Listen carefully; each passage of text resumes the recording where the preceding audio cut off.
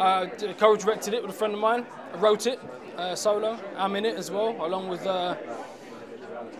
Emma Roberts, Tamsin Edgerton, Ophelia Lovebond, Shanika Warren-Marklin, Mandy Patinkin, Eve, Ellen McCrory, Kevin Smith. There's a whole bunch of people in the film, and it's really it's something different.